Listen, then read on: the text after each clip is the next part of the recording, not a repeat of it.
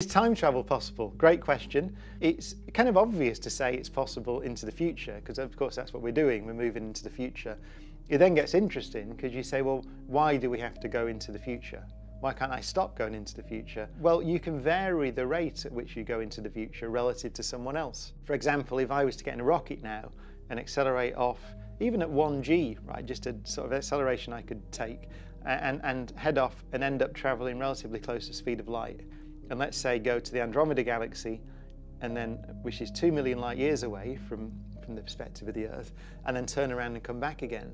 If I go close enough to the speed of light, I could arrange it so I would age, let's say, a year on the outward journey and a year on the inward journey.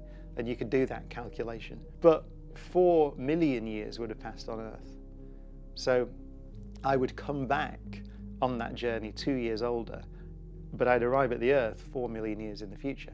So that's special relativity. That's Einstein's theory published in 1905, not even the theory of gravity. So time travel is possible into the future, and it's inevitable that you travel into the future.